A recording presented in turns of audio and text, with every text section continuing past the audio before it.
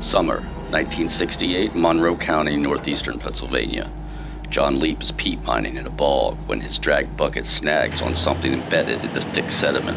Thinking it's an old stump, he cranks up the excavator until he hears a loud, snapping sound.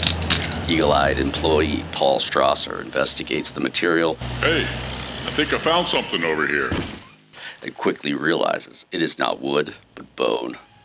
Natural science staff from the Pennsylvania State Museum determined the well-preserved bone fragments are parts of a Mastodon skull, and an excavation is undertaken. Careful probing of the bog reveals that embedded within an anoxic layer of calcium carbonate-rich mud beneath 2.5 feet of peat is the most complete Mastodon skeleton ever discovered in Pennsylvania.